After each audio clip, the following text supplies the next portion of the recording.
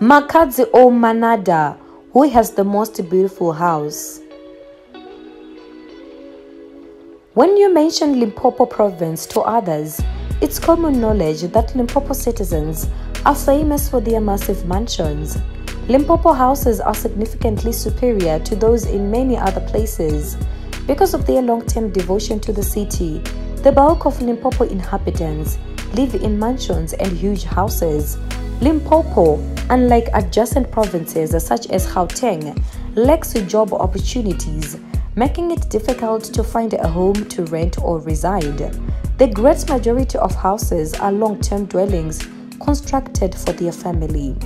King Monada's mansion became an internet phenomenon this week when he shared photos of it online. It is rare for a young individual to take on the work of building a house from the ground up in today's environment.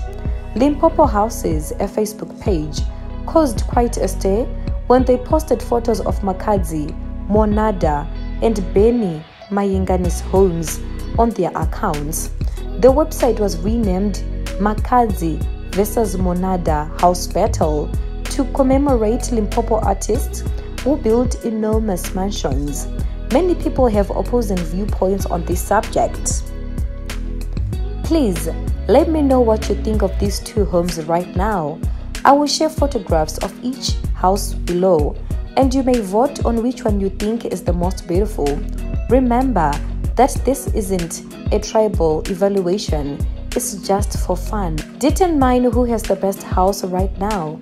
In this case, there is no excuse to be snarky or mean-spirited.